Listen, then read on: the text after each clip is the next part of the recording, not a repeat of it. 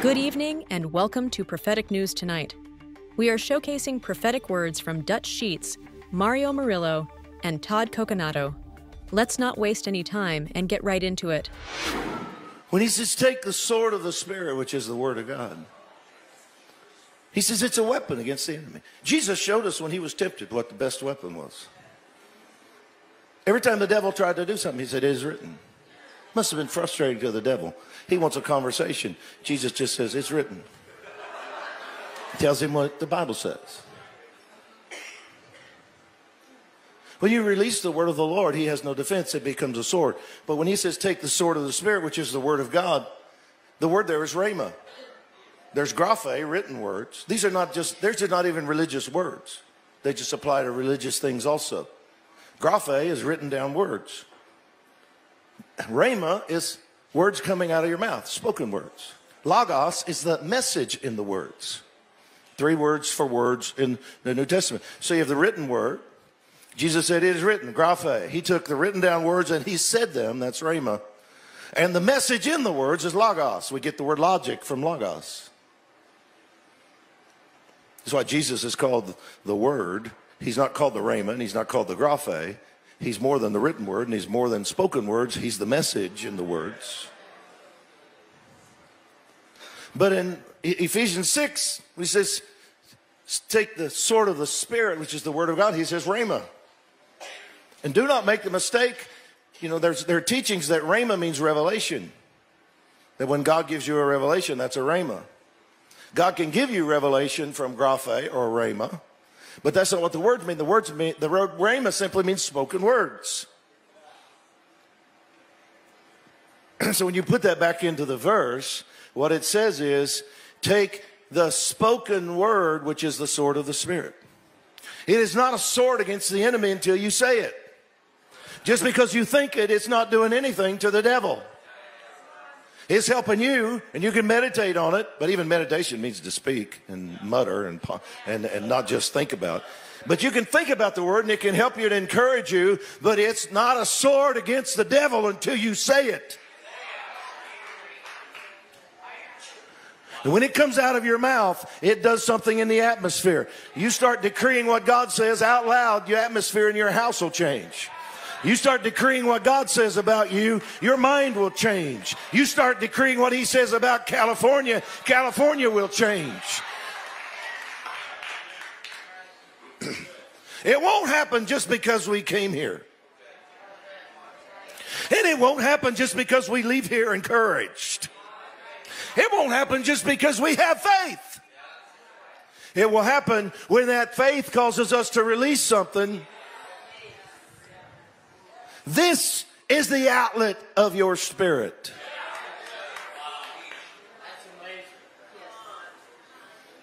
Jesus didn't just think, peace be still to the storm.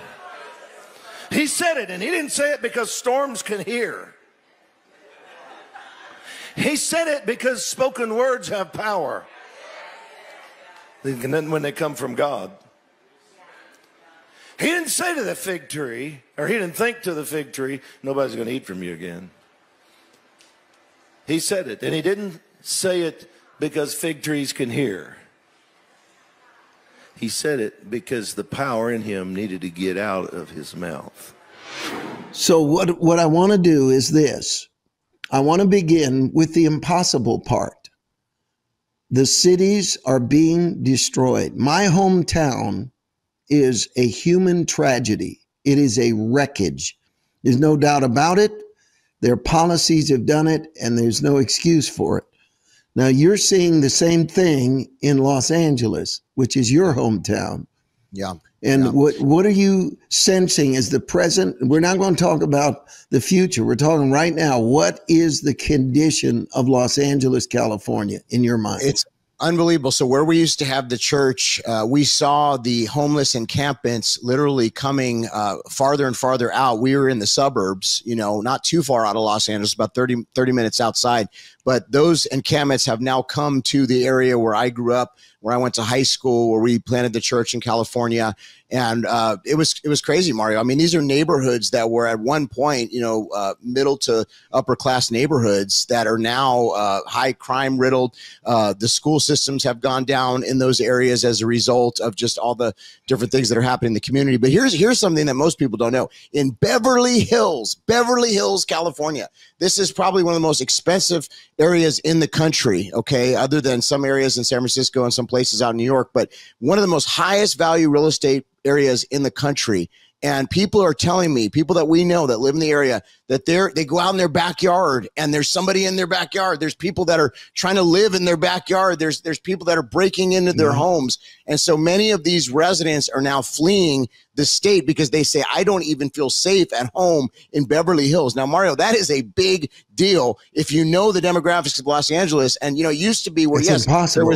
there was South Central, there was certain areas where, people say, yes, there's gangs and all that. But in Beverly Hills, that was unheard of. That's where it's now at. And that's why so many people have fled the state of California. And one of the things that I think is important to mention is there's a difference between a crime rate, a crime wave, and what's happening in these cities. What's happening in San Francisco, what's happening in Los Angeles is not a crime rate or a crime wave. It is a complete takeover. Yeah. So that literally you cannot count on law enforcement to keep you safe in any area of Southern California or in San Francisco. It has been dismantled. Now, in a moment, we're gonna run a video of something going on in San Francisco right now. But what I want to do is set it up and make another comment, and then I want to ask you to chime in on this point that I'm making. These cities are beyond repair, and the tone of the city fathers and the people, not talking about the politicians right now. I'm not talking about the political power structure of New York, San Francisco, or Chicago. I'm talking about the people that have lived there all their lives, whose families have caused much of the wealth that those cities have known, the wealth, the culture, the education. These are the parents of the city. And they all are saying the same thing, Todd. What's going to happen to us? What's going to happen to us? Later on, I'm going to show you a condition in the city of New York that literally, if it continues, there will be 8 million people who won't know what to do with their future at all if it continues the way it's going in New York. But no city has lost its infrastructure like San Francisco has. Lost control of what's going on in the streets. And you and I both know, because we love California, right? We have a personal investment. I mean, how has your heart been affected by what's going on in Los Angeles right now? Because you knew it before and after. And what does it do to you, Todd? Deeply grieves my heart. We moved there, from Cincinnati, Ohio, when I was very young. And when I moved out there, Ronald Reagan was the governor of California. And during that time, the state of California was one of the best places to live. It was a red state, believe it or not. And, education was decent. It wasn't the best, but it was decent. It was safe for the most part. I mean, it had its issues just like every big city, but for the most part, Mario, you felt safe walking around the city. You didn't see what you're seeing there now. It absolutely breaks my heart. A lot of this has to do with some of this defund the police movement and some of these policies that have been initiated where they have put handcuffs, for lack of a better term, on the police that they can't really do their job. Some of the people, like some of these Soros-backed DAs and other officials that have been planted into these government offices in these cities are letting criminals go. Very short sentences, catch and release type thing, where they just let these people go. And so they do quite, for instance, let me give an example. My wife worked in retail, and she worked in the Sherman Oaks Galleria.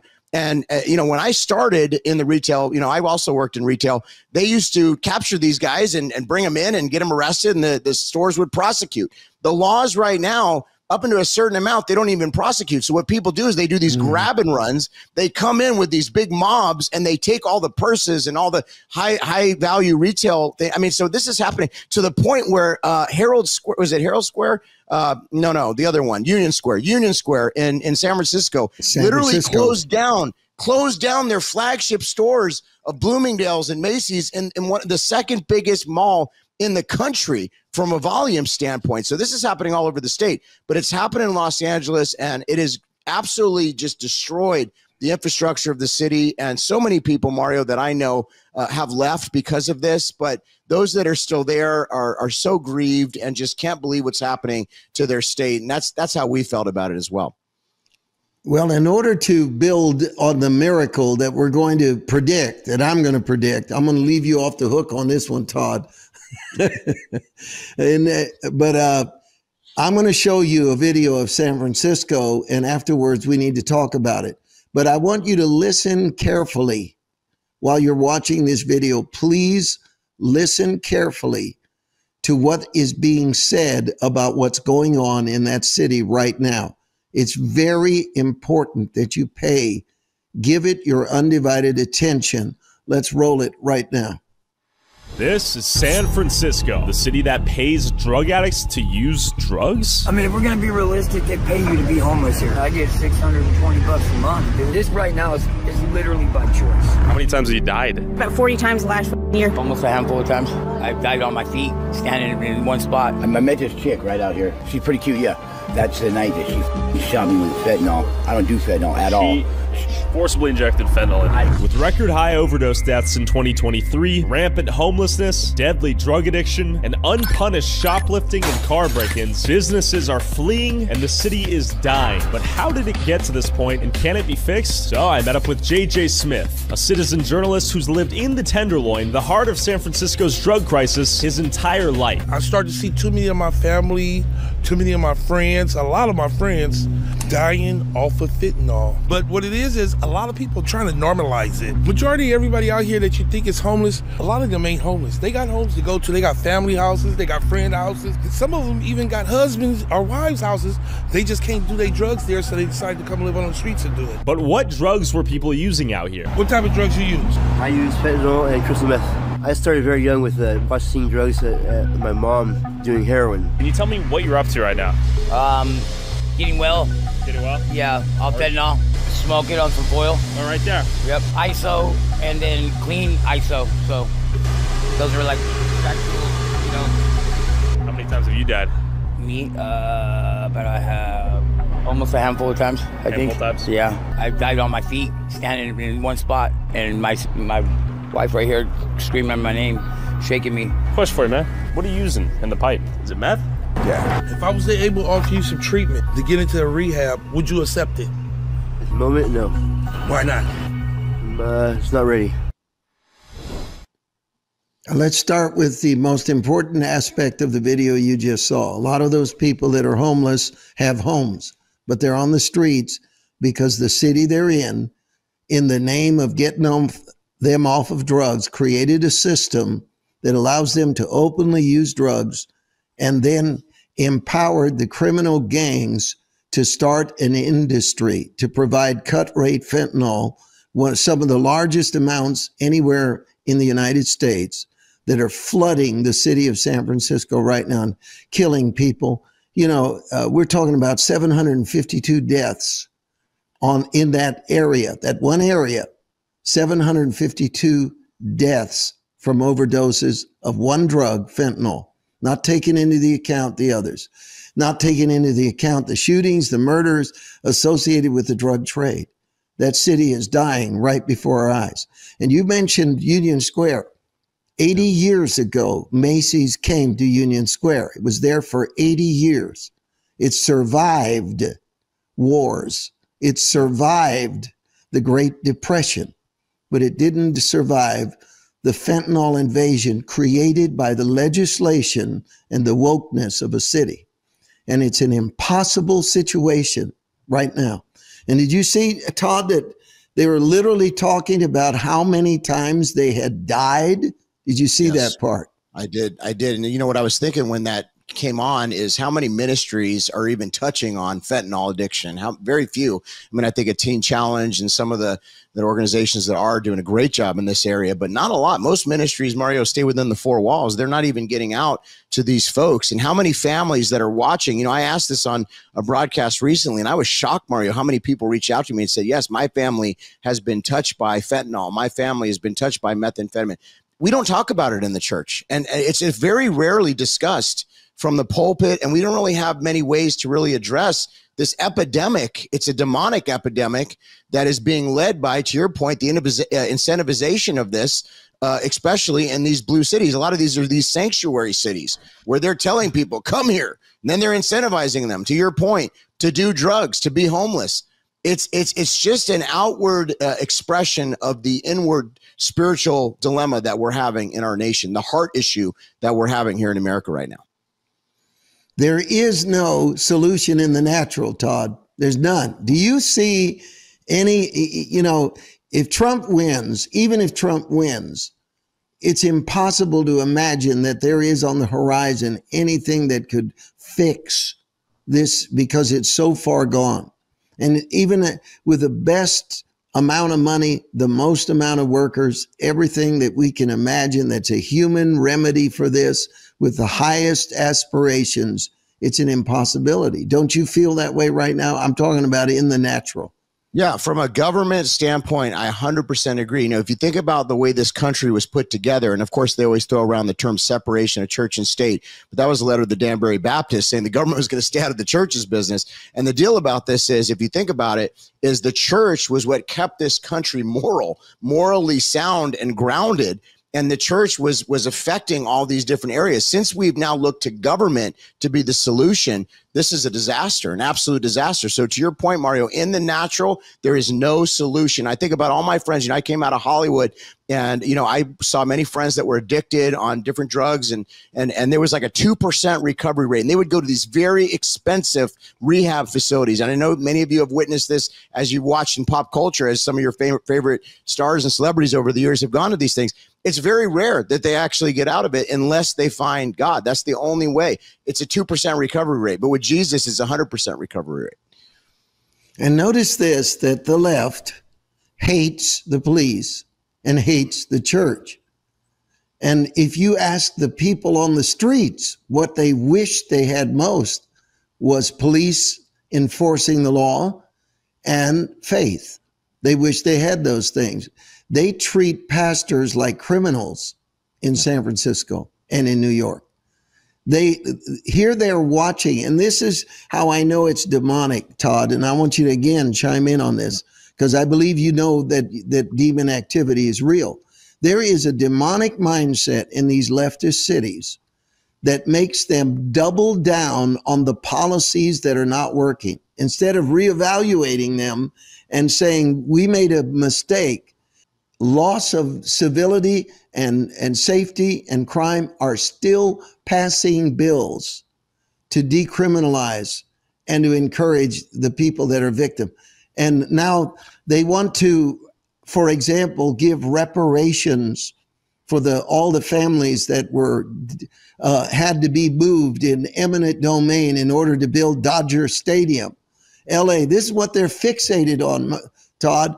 They're going to go back, find the families that were displaced by building Chavez Ravine, which is Dodger Stadium, and pay them in reparations for what they went through. Meanwhile, thousands are dying on the streets. Thousands are being victimized by crime, but this is our fixation. We're going back in history. Yep. We're in fact, you talk about the ultimate hypocrisy. You're doing evil. Meanwhile, you're virtually signaling about the evil that was done generations ago. Why don't you work on what's going on right now? Why don't you comment on that, my friend? Well, there's so much to comment about. I mean, I think about that guy from, I think it was the Kansas City Chiefs that just came out and gave that speech. He was talking about families and family values, and he got ridiculed and threatened and ostracized online to the point where they were even looking to see if they could possibly, get him out of the team. I mean, there's so much stuff happened from that, and that went quite viral. But, you know, it really shows where we're at as a society, where you can't even come out and talk about family values anymore. And to your point, we've been so indoctrinated and inundated. And you know, we're coming up on June. I know you're going to make a big announcement to counter this whole thing. But the deal is, if you think about this, everybody has to understand we're seeing history repeat itself. The Bible says there's nothing new under the sun.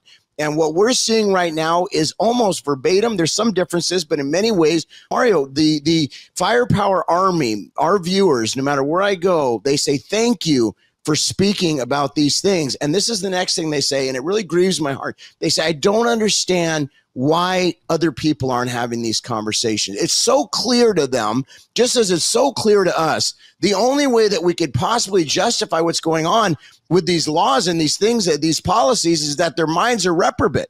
And we know it's a spiritual battle of light versus darkness. But what we understand, and what this broadcast and those that watch understand, is they're coming for the church. They're coming for the word of God.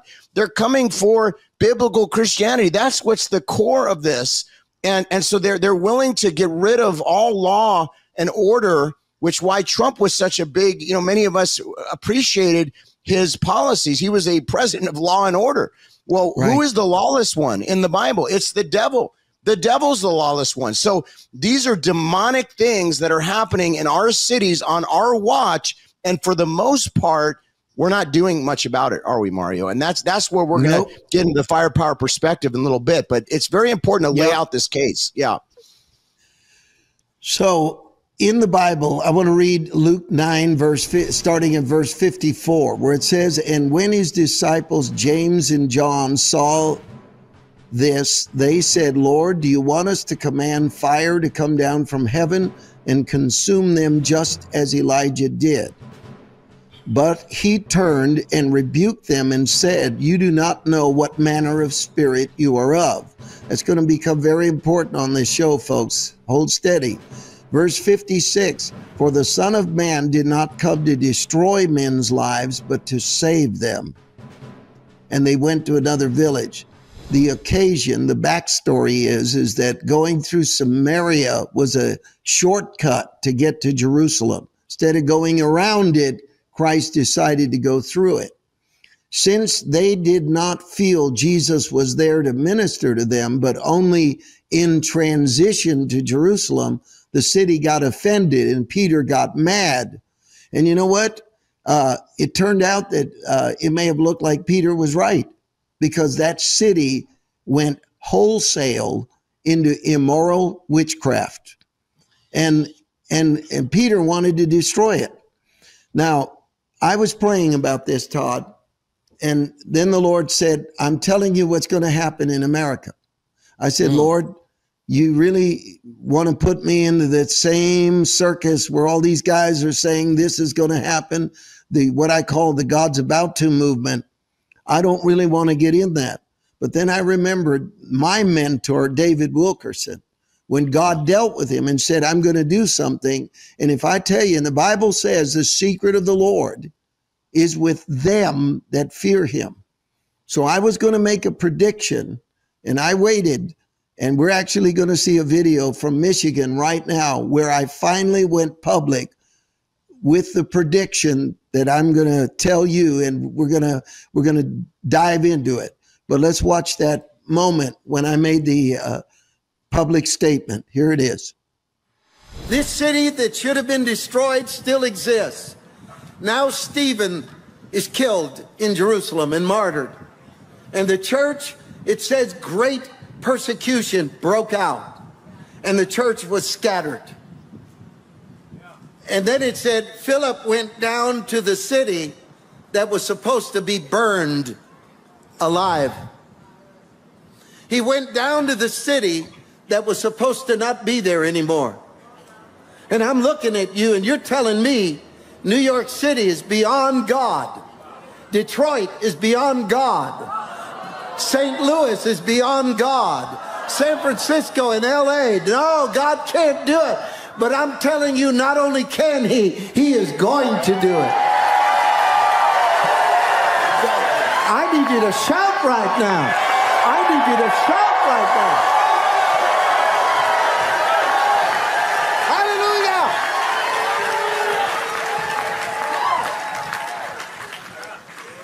Look on the screen, you'll see Acts chapter 8, beginning at verse 5. Then Philip went down to the city of Samaria and preached Christ to them. Didn't he get the memo? Didn't Philip understand how harebrained and impossible? He's thinking to himself, Samaria is a witchcraft city, and we're being killed in what's supposed to be a holy city. And if God isn't even moving in Jerusalem, how is he going to move in Samaria? And we're doing the same thing. We're waiting for revival in Tulsa, in Orlando, and in the Bible Belt. And it's not happening because our God is greater than regional religious spirit. I'm not getting enough out of you. I'm not getting enough. Oh, no. Matter of fact, the Bible Belt better understand you may get bypassed because you may not have fentanyl, but you have hypocrisy. And God is not a respecter of person.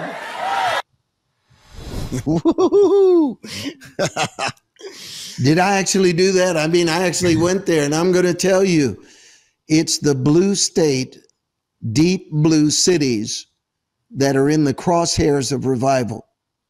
And I want to tell you this. There was no intercessors in Samaria.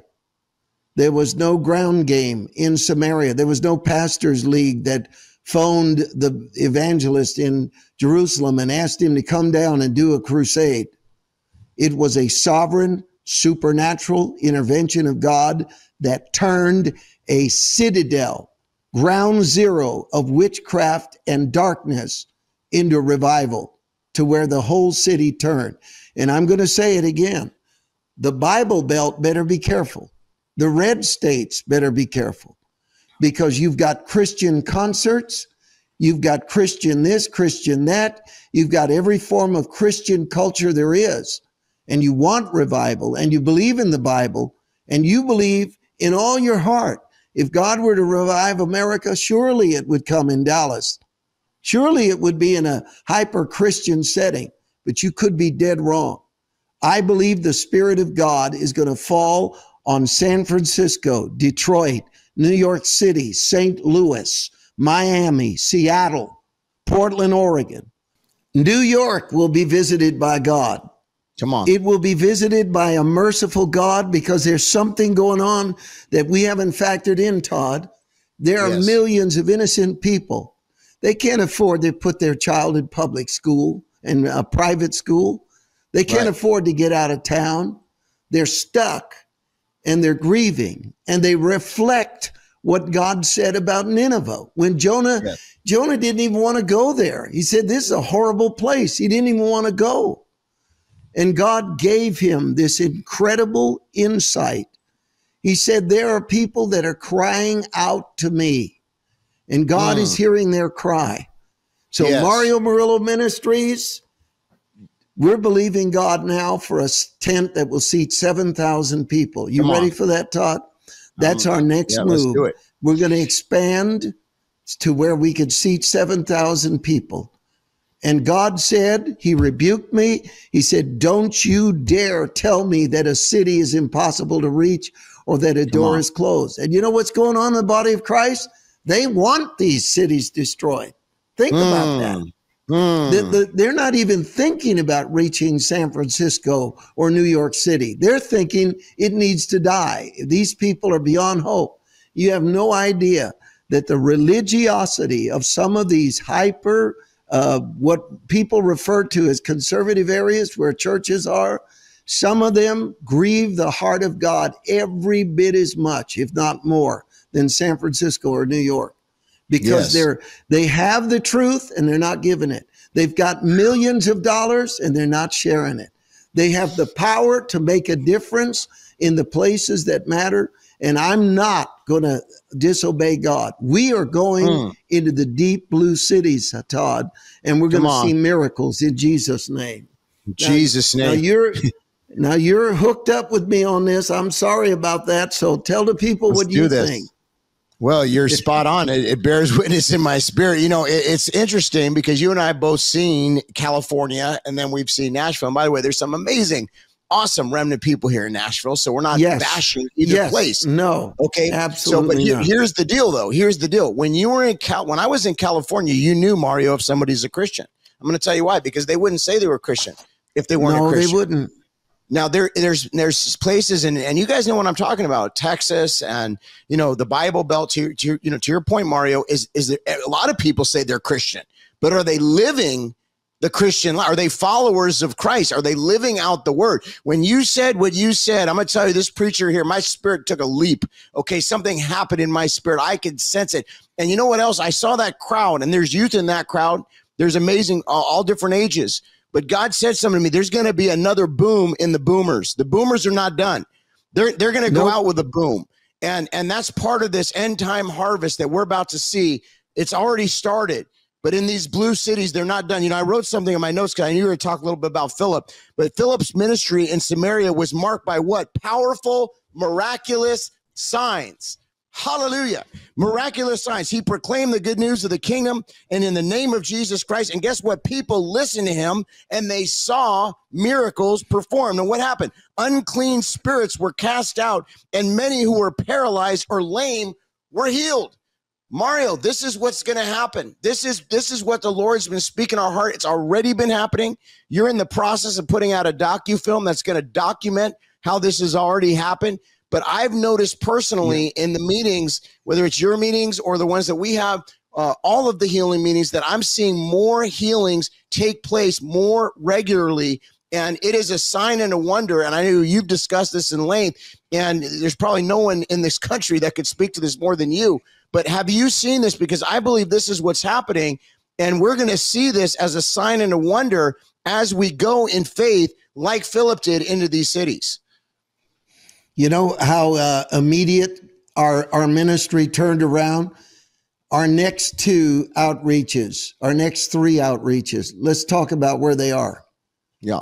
The capital city of California on June the 2nd at Destiny, Sacramento, a 3,000-seat building under the shadow of the capital of California. Sunday night, June the 2nd, I'm going to be there in a miracle service. God said Sacramento's going to get hit June the 2nd.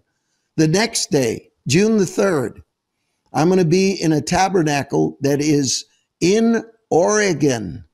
Wow. And it's in Turner, Oregon, right near Salem, right outside of another capital. We're going to be in the tabernacle that was built over 100 and how many years ago, in the 1850s, a revival broke out in Kentucky. One of the remnants that came out of that revival made it all the way to Oregon and built this 2,000-seat tabernacle. And 25 years ago, I walked into that building and I was visiting that part of Oregon. And I walked in and I could hear the sound of saints praying. And I had no idea that 25 years later, I would be back in Oregon, a blue state, a deep blue state that is going to be rocked in the name of Jesus.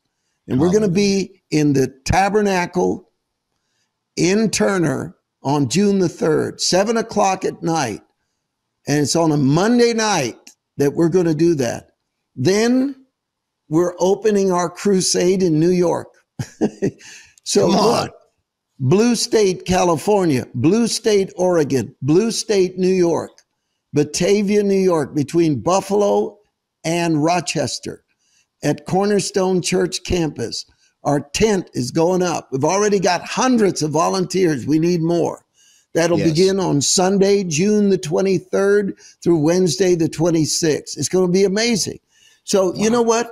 It's like Paul said, Todd, I was not disobedient to the heavenly vision. And we're negotiating right now for a 16,000-seat arena in San Francisco. That's what we're negotiating for. Now, we're gonna announce an outreach that's going to happen right outside of Fresno in October. That's coming too. But God told me, he said, I'm going to pour out my spirit on the cities that everyone says is impossible. And I'm going to do the impossible in those cities. And I'm making a prediction. I'm going on record, and there I am. And I want to ask you now, you know what I want you to do, brother? I want you to preach right now, because there's something in your spirit about this hour that we're living in. Todd, there's something in you about this hour. Tell the people right now. Don't hold back. Well, listen, what it is, what's happening with our viewers right now, there's a lot of people that have just been instilled with hope, because all they've heard is bashing from the Christian community about these cities. That God can't. Listen, there's two words that are not in the scripture, and they never will be. God can't.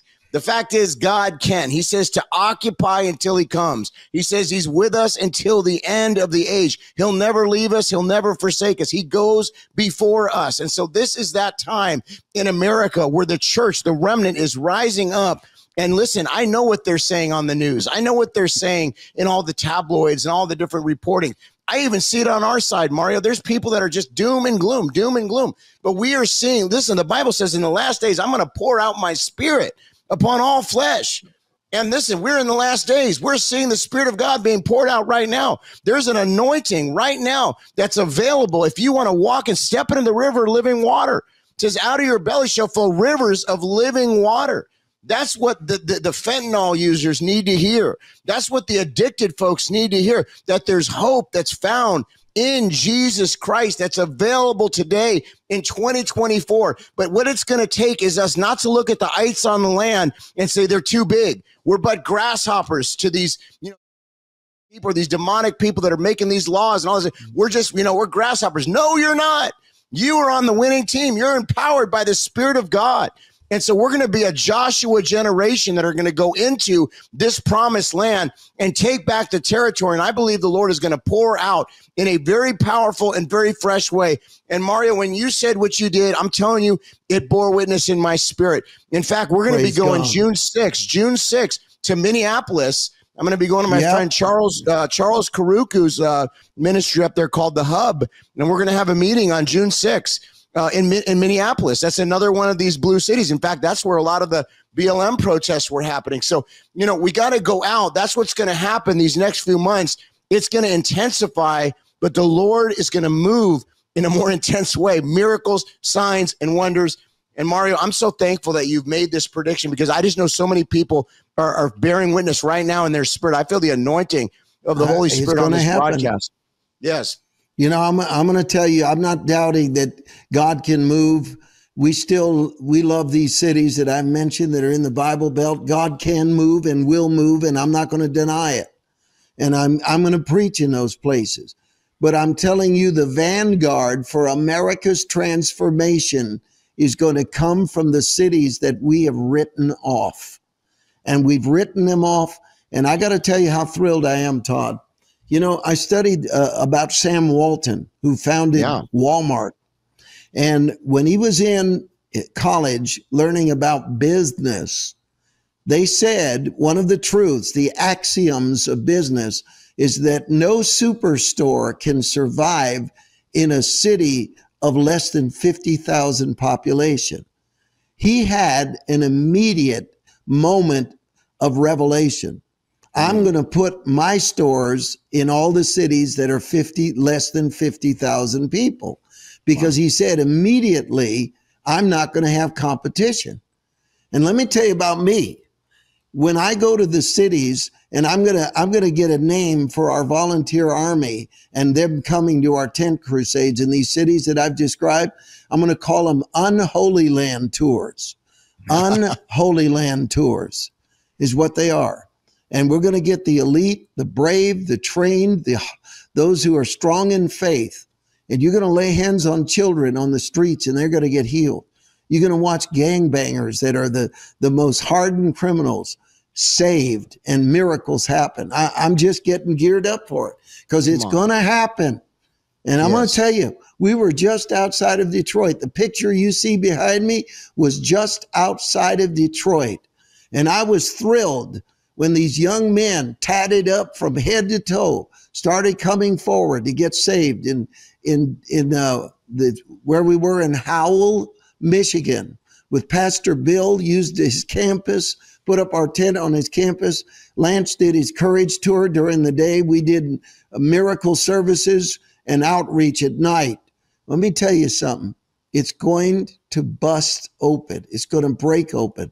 And I'm not going to have any competition because we are so busy preaching in the same cities over and over and over again. All the Christian events are in this conservative ghetto, and we're totally not reaching these outside areas. We're going to go there, and God's going to give us a remnant that is going to shock the nation and I believe the world.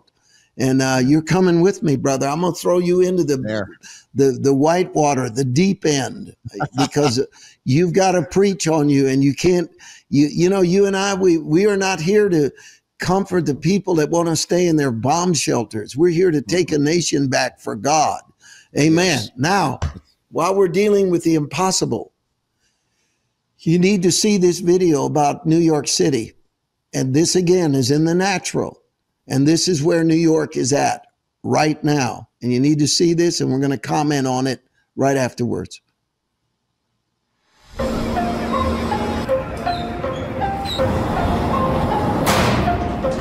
You know something? New York City's really fallen apart, and between the asylum crisis and the crime crisis and the housing crisis, some people say the city is finished. But what nobody's talking about is what happens after that.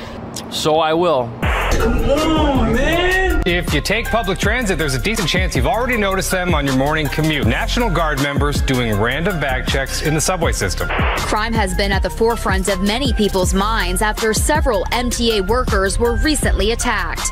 This comes after 14 buses arrived from Texas in just one night last week, the highest number recorded by the arrival center. I spend more than half of my income on my rent. Overpriced. It's high. A new report from Street Easy says the average New York City renter must earn about $134,000 a year. Paramedics and police officers tried to pull the woman from under the train. Where's all these National Guard that they said that they were going to come? Where's the safety? Where's the protection? So nobody wants to see a headline like this and have it be about their city. But the reality is you can find stuff like this about New York every week. Now look, I've been covering the major crises going on in New York for a long time now, and they've all got one thing in common which nobody's talking about. But to understand what that is, we've got to look at the real reasons why all of these things are taking place, because once you know what those are, the commonality between all of them will make sense. And the other alarming thing I've realized is that New York City is home to over 8 million people. And if the city's in trouble, so are they. And what happens after that failure could change people's lives forever. Okay, what we didn't get a chance to see in that video is the rule that is in New York that's on the books is no one should be kept on the streets. Anyone who asks for shelter must be given shelter as soon as they ask for it. So there were hotels that were going bankrupt, and suddenly they filled them with all the illegals that are coming into the city. And the hotel members are rich. 80% of the city wants that law to stay in place where no one is on the streets because they don't want the streets to be flooded with homeless people. But what they don't understand is that it is completely bankrupting New York City. And there's no daylight in their immediate future that this is going to change. So like San Francisco, there's a day of reckoning for New York City, and it's an impossibility. We got to remember that. But again, the Holy Spirit told me his spirit is going to fall on the inner cities of America, and the people who are writhing in agony are going to see the fire of God. People that you and I have never heard of, names we've never heard before, are going to rise up, begin preaching, some on street corners, some in clubs, some in rented facilities. Some will take over abandoned churches. You'll see them in burned out buildings in Detroit. But voices are going to come up, and suddenly they're going to preach a gospel. Now, let me say this about Philip while I got time. Imagine a modern preacher after Stephen died and Paul, who is currently at that moment Saul of Tarsus, the Bible says he was wreaking havoc on the church, putting people in prison. And then Philip goes down and preaches to them. All right, the modern preacher today would study witchcraft to understand their language and their mindset. Philip didn't do that. The modern preacher would be careful to come up with terminology that wouldn't offend an occultist who might be listening to him when he went there. And the modern preacher would certainly not rely on miracles as the vanguard expression to vindicate his sermon. He would want rhetoric, he wanted anecdotes, he wanted music and a worship team and something that will soften the ground. Philip had none of that. And that's exactly what I'm telling you. The approach we need now is a raw, unfiltered gospel preached in the most dangerous parts of the nation, because God's power is going to meet you there, and it's going to release unlimited resources and power for it to happen. It's going to come. But now with a minute, we have time left. I don't want to say we don't. We got at least 16 more minutes to go.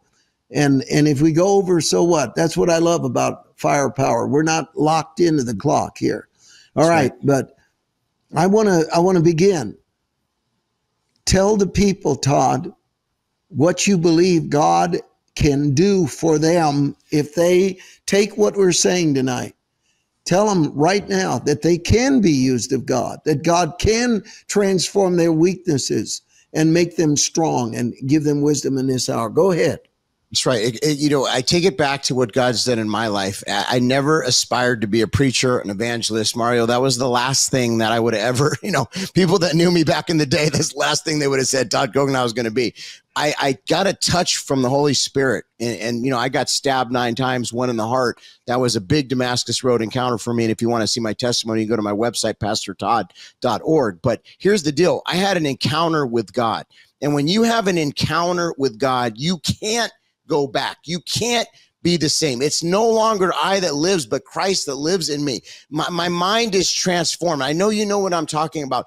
And so we've got to get back to the basics. We got to get back to our first love. We got to have altar calls. We got to lay hands on the sick. We got to do what the Bible says to do, to get back to the main thing, as Mario and I have talked about so often. But this is it. I mean, if we have faith and we know that, look, this is bigger than us. It's bigger than a president. Okay, I know a lot of people are waiting for the election, and listen, we're going to vote. We're going to get involved. We're praying for it. We're more involved than most people, but ultimately, it's not going to be a president that's going to save America. It's got to be, and that's why both you and I, Mario, have gotten to the place where we're at right now, where we just look. We're going full steam ahead, pedal to the metal, because we know it's the only way that this country is going to be saved. And when you speak, and that's what Philip did, this story that you talk about today, there was joy in the land. There was a tangible presence of God. There was revival, which is new life. And I believe this is what America needs. We are so desperate. We need new life. We need not a gimmick. We don't need some new celebrity preacher to get up and have some great show. We don't need smoke. We don't need mirrors, all that stuff, whatever. What we need is a move of God. And the only way that's going to happen is empowered preachers that are preaching with fire, that are preaching under the anointing of God. And that's what's going to change. We've got to be into the anointing. And how do you get into the anointing? You got to have an authentic relationship with the Lord. You got to be in his word. You got to have an active prayer life. You got to be real, because there's no faking it. There's no faking the anointing. And so I believe, Mario, we've got to a place of desperation. You know why this is more likely to break out in some of these cities? Because they're desperate. They're desperate. They've already looked to the elections. They've already looked to the law enforcement. They've already looked to every other person that they thought maybe could save them. At this point, it's a bottom line of help. That's all they can do. Just cry out to God, help. And that is oftentimes what God waits for. He waits for us to say, hey, we need you, God. We need you to move. And we start opening up our churches and getting on our face and saying, Lord, I don't know what else to do. We need you. We need a plan. We need a strategy. We need your anointing. We need your move. We need your touch. And so I don't know who I'm talking to right now, but I think that you are being empowered, whether it's from, going to one of these Mario Murillo crusades and catching the fire there, whether it's watching Firepower, whether it's in your prayer closet, whether it's in your time in the Word of God. You've got to get on fire and catch the fire and be a fire starter. We all do, in our community, in our city. This is authenticity. It's real. That's the only thing that's going to help, Mario. But the thing is, it is going to. That's the deal, is that the hope is absolutely real. It's absolutely possible. And I believe it's going to happen. But it's going to take these Esthers and these Davids in this hour that are rising up right now, that God is raising up a standard, and he's put a vision on your heart. He's put something, he's put a message in your heart. I believe ex-fentanyl users that are watching this broadcast right now, you got the fire. Ex-prostitutes that are watching this broadcast, you got the fire. You may have had 3 or 4 abortions in your life, and the enemies try to tell you to be ashamed, but that's under the blood. You've repented. You've got the fire. Go out there and teach the good news of Jesus Christ like Philip, and watch what happens in your city. Watch what happens at that school board. Watch what happens in that Bible study. I'm telling you, I was talking to somebody today, Mario, she's on fire. She caught the fire, and she's a hairstylist. And you know what? She's got a captive audience every time somebody sits in her chair. She's got the fire. And you know what? People are getting saved. Yes. Their lives are being changed. This is what it's about. People are anointing folks in the marketplace right now. Their businesses. We've got to catch the fire of God. And that fire will teach us 3 things that we've got to do in the firepower perspective. And let's start with number 1. I want to read a verse, 2 verses. Acts chapter 8, verse 3 and 4. As for Saul, he made havoc of the church, entering into every house and dragging off men and women, committing them to prison. Watch the word, the first word in verse 4. Therefore, those who were scattered went everywhere preaching the word. Notice the defiance. They were being imprisoned for preaching the word, and their reaction was, we're going to go to jail if we preach the word, therefore we are going to preach the word. The second is, we can't abandon our post. It's time for the church to stop backing down, relocating, giving up ground, giving up ideas, capitulating to the pressure of the social culture today. It's time that we mark it and say, you're not taking any more from me.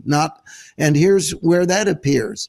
It's in Acts chapter 14, and starting at verse 2. But the unbelieving Jews stirred up the Gentiles and poisoned their minds against the brethren. This sounds like time to leave. But look at what the next verse said. Therefore they stayed. Now notice in the first therefore they preached. And this one says, therefore they stayed. And a long time speaking boldly in the Lord, who was bearing witness to the word of his grace, granting signs and wonders to be done by their hands. Now that's what's going to be your experience. Everyone that becomes defiant. Number 1, don't abandon your message. Number 2, don't give ground to the enemy. And number 3 is that God is going to give us divine strategies in this hour. You know, I was trying to ask God, now you've told me to go to San Francisco. You've told me to go to New York. You've told me to go to Miami and Boston and Seattle and all these cities that are absolutely adverse and locked up, just the way Jericho was. So what happened to Joshua when he couldn't get through the walls? The Bible says that the commander of the host of God's armies appeared to him and said, take off your shoes, you're on holy ground.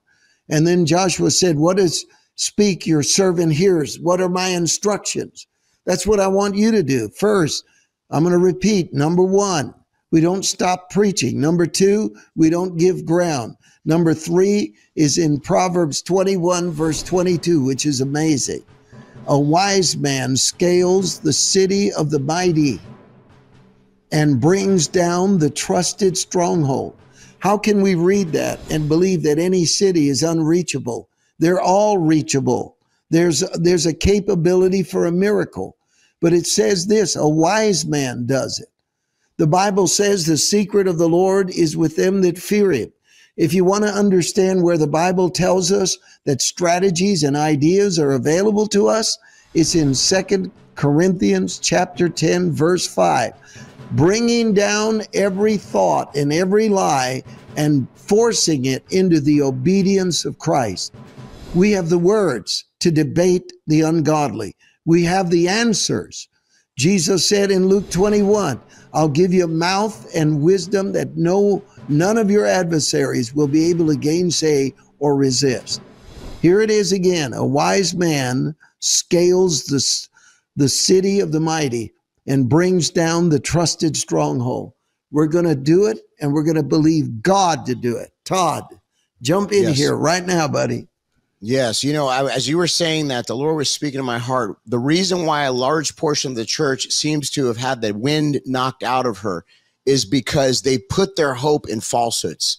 If you think about it, some of these words that you mentioned in the beginning of the broadcast, this didn't happen, that didn't happen. And people put their hope in these things. What we're presenting tonight is not one of those things. What we're presenting is the Bible. What we're presenting is what the Bible says will happen. What we've got to start doing is putting our hope and our trust back in Jesus, putting our hope in his Holy Spirit and the anointing of the Holy Spirit, not in Q or this prophet said this or whatever. And I know I'm going to get some heat for this, Mario, but I'm telling you that this was the plan of the enemy to say, oh, this didn't happen, that didn't happen, and to get everybody weary and beat down. Right. It's a shell game. It's a shell game. And meanwhile, we had the real weapons the whole time. We had the ability to actually take back the territory the whole time, but we've been looking over here and not looking at what the Lord wanted us to look at. That's the harvest of souls. So now we turn to the harvest. Listen, if you made that many people have made that mistake, just course correct.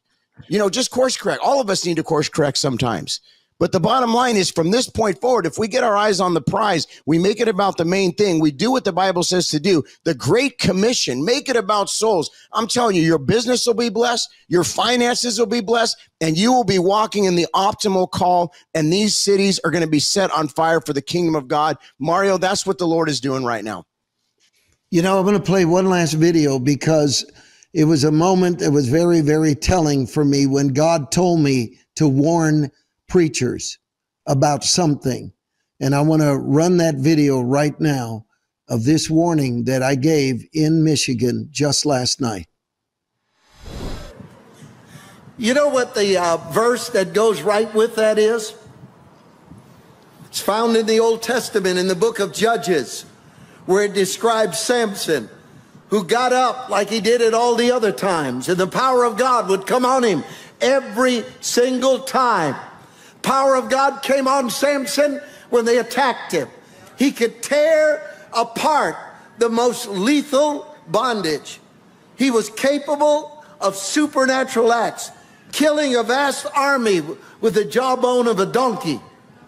And the Bible said he didn't understand that the Spirit of God had left him. The disaster wasn't simply that the Spirit of God had left, but that he didn't know it. That is the greatest sin of the American church. The Holy Spirit left and we kept going. You're not helping me enough. The Holy Spirit left and we just kept going. We kept planning, we kept thinking, we kept building without the one who's in charge. And right now, I think there's a dividing line. We've got to get back to dependency on the Holy Spirit. But, we've said that a lot. What we haven't said enough is you need to repent and apologize to the Holy Spirit, folks, for what you did. You can't just say, oh, I'm sorry, I did wrong, and now I'm going to be dependent on the Holy Spirit. No. You gotta fall before God in total repentance and say, I am so sorry. My nation is in trouble and I've used human power. But we want to leave this with a final note, and then I want you to have the last say and pray for the people. It is life and death that we trust the word of God. God is speaking. The Bible says, and he spoke to me, he said, lengthen, he said, enlarge the place of your tent, lengthen your cords, make your stake strong. For me, that's literal, not just figurative. That's literal. We are entering the season of the mass harvest in the darkest regions of the United States. And God is raising up people. This program is being used of God to get those that need Him. And for those who are watching that don't know Him, we want you to know Him, and we want you to know Him now. And so, final words, Todd, for our audience, at a word of prayer. It's on you. Yeah, This is a moment of breakthrough. Tonight, we witnessed it. You witnessed it up in Michigan. I witnessed this last Friday. Something has changed. It's shifted, and God has given us marching orders. And so I want to pray for everybody right now. Very, very powerful show tonight. I know you feel it. Heavenly Father, we just thank you for your presence here. Very tangible tonight. Lord God, we know that this is a moment of decision. This is a very important moment for the church, especially for the church here in America. So I just pray, Lord, these words would resonate in our spirit. Even as we get off tonight, I pray this would continue to resonate, that you'd speak to our hearts, that you'd catch us on fire for you, that you'd give us strategy, that we'd step up, that we'd rise up, that we wouldn't be the apathetic church, the complacent church, the slumbering saints. Lord, I pray in this hour we would be actionable people of God that have a righteous heart, that have a righteous standard, that want to do what you have us to do. Let us be in your perfect will. And Lord, we repent to you tonight for being off course. We repent if there's anything that has displeased you. I pray that you would sanctify us tonight, Lord God. That, Lord, that we would from here on forward be about your business and we would make it about you. And Lord, we just thank you for what you're going to do. You're empowering folks right now. There is an anointing tonight. You are empowering folks right now to walk in accordance to your perfect will. And we just say yes. We say like Isaiah, send me in the name of Jesus. Amen. Amen. That's firepower. See you next Wednesday. It's going to keep getting stronger. God bless you. Thank you for tuning in to tonight's prophetic news. Show your support for Dutch, Mario, and Todd by leaving them a comment below. Thank you, and we will see you next time.